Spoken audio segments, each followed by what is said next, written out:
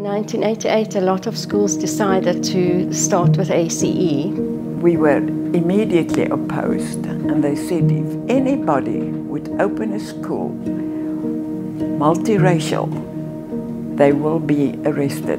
And so the government put their foot down and said that they wouldn't register the schools.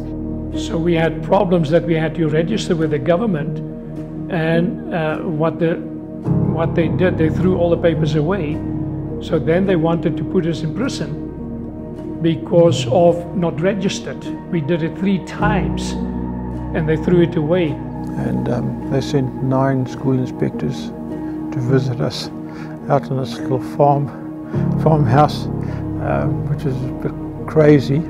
Then the inspectors came with 27 kids, 7 inspectors to come and inspect the school. If we had a difficult time. Yes, we had many troubles.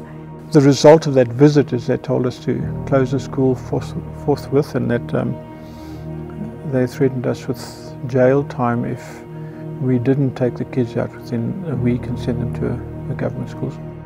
And at that time, the first school that opened in South Africa was Ashton Sparrow School at the King's School. And he agreed to go with me to this interview. So we went in there thinking that we would be able to convince this man that we were not a threat to education in South Africa, and that we were covering the core curriculum, which was the requirement by the Minister of Education. So we went in there armed with scope and sequence and paces and all that sort of thing. And we sat down and we tried to show him all this stuff, and eventually I pushed it nearer to him on his desk, and he just pushed it back at us. And he said, "Close your school." I said, "We're opening today." He said, "No, you close your school." So I said to him, eventually I noticed that he had a big praying hands on the cupboard on the side. So I said, "Sir, if I was to tell you that God told me to open the school, what would you then say?" And he said, "I'm telling you to close it." I can still remember the first meeting we had with parents. We all decided we want to put the children in the school. And when the government made the decision, we had to now say, are we going ahead with the school or not? And decided to well go ahead with it. And a lot of parents just disappeared off the scene. It was just never seen again. So it was tough at that time to make that decision. Are you going to go for ACE or not?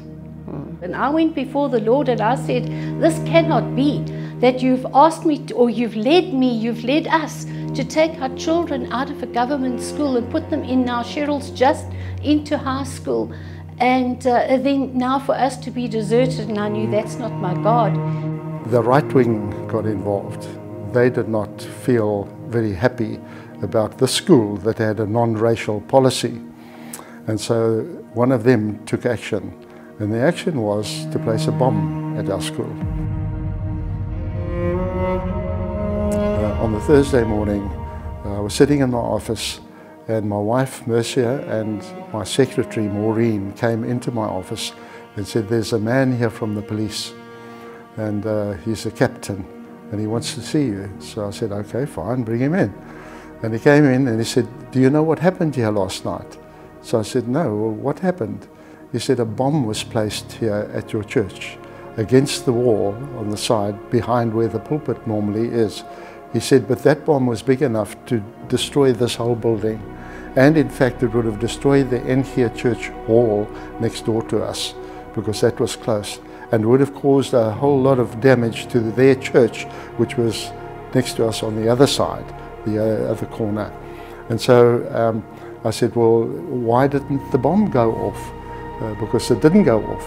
The bomb was placed there, and the man who placed it was now worried that the bomb hadn't gone off.